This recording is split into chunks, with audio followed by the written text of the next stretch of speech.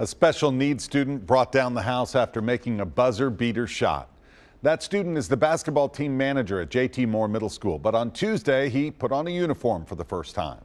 News Channel 5's Sarah McCarthy shows us the special moment his family will never forget. It was somewhere around 2 minutes to go, and the coach goes, "Clay, get your warm-up off." That command from a coach was a first for Rick Abernathy. The first time his special needs son would step foot on the court. The first moment Clay would play with the rest of his team. The boys take him, they go down, and he shoots the first shot and makes it. And you think, wow, this season has been a complete success. He has scored a basket. Clay's success didn't stop there.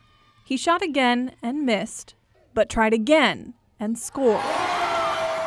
I don't think you've ever heard a louder cheer in the gym than when he scored. But what came next is sportsmanship Rick never expected from a stranger. He intentionally throws the ball to Clay. The opposing team gave Clay one last shot. The boys grab the ball and they go down, and he scores right there at the end. Rick knows these moments are few and far between. You don't have many moments to where you're just like, wow. And I mean, it is a flood of emotions of, you know, he got to get in there and he got to score, and you can see the exuberance.